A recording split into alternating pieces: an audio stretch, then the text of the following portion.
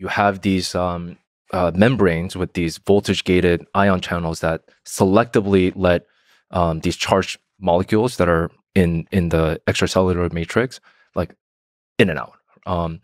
And these neurons generally have these like resting potential where there's a voltage difference between inside the cell and outside the cell. And when there's some sort of stimuli that changes the state such that they need to send information to the downstream network, you start to kind of see these like sort of orchestration of these different molecules going in and out of these channels. They also open up, like more of them open up once it reaches some threshold to a point where you have a depolarizing cell that sends an action potential. So it's just a very beautiful kind of orchestration of these molecules. And what we're trying to do when we place an electrode or parking it next to a neuron is that you're trying to measure these local changes in the potential. Again, mediated by the movements of the ions. And what's interesting, as I mentioned earlier, there's a lot of physics involved. And the two dominant physics for this electrical recording domain is diffusion physics and electromagnetism. And where one dominates, where Maxwell's equation dominates versus Fick's law dominates, depends on where your electrode is.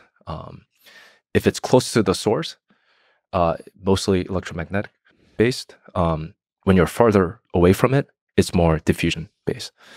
So essentially, when you're able to park it next to it, you can listen in on those individual chatter and those local changes in the potential. And the type of signal that you get are these canonical textbook neural spiking waveform.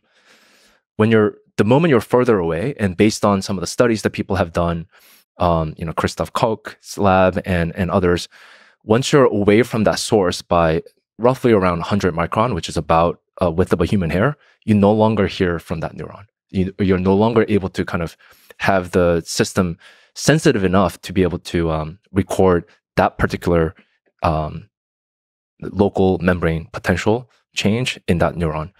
And just to kind of give you a sense of scale also, when you look at a 100 micron voxel, so 100 micron by 100 micron by 100 micron box in a brain tissue, there's roughly around 40 neurons and whatever number of connections that they have. So there's a lot in that volume of tissue. So the moment you're outside of that, there's just no hope that you'll be able to detect that change from that one specific neuron that you may care about.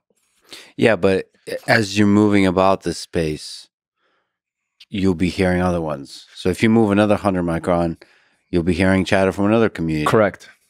And so the whole sense is you want to place as many as possible electrodes, and then you're listening to the chatter. Yeah, you want to listen to the chatter, and at the end of the day, you also want to basically let the software do the job of decoding. And just to kind of go to why ECOG and EEG work at all, right? When you have these local changes, obviously it's not just this one neuron that's activating. There's many other networks that are activating all the time. And you do see sort of a general change in the potential of this this charged medium.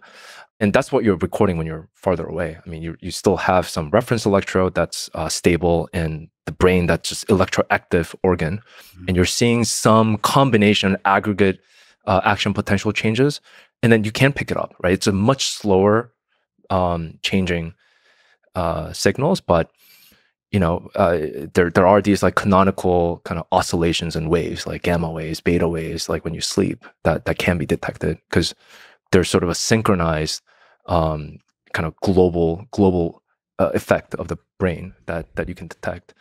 And I mean, the physics of this go if we really want to go down that rabbit hole, like there's a lot that goes on in terms of like why diffusion physics at some point dominates when you're further away from the source. It's just a charged medium. So similar to how when you have electromagnetic waves propagating in atmosphere or in a charged medium like a plasma, there's this weird shielding that happens that actually further attenuates the signal as you move away from it. So Yeah, you see, like, if you do a really, really deep dive on kind of the signal attenuation over distance, you start to see kind of 1 over r square in the beginning and then exponential drop off. And that's the knee at which, you go from electromagnetism dominating to diffusion physics dominating. But once again, with the electrodes, the biophysics that you need to understand is not as deep, because no matter where you're placing that, you're listening to a small crowd of local neurons. Correct. Yeah. So once you penetrate the brain, you're in the arena, so to speak. And there's a lot of neurons.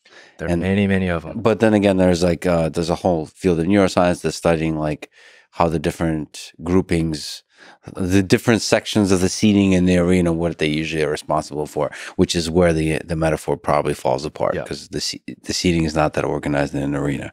Also, most of them are silent. They don't really do much, or their activities are, you have to hit it with just the right set of stimulus. So they're usually quiet. They're usually very quiet. Yeah. Quiet. Similar to dark energy and dark matter, there's dark neurons. What are they all doing?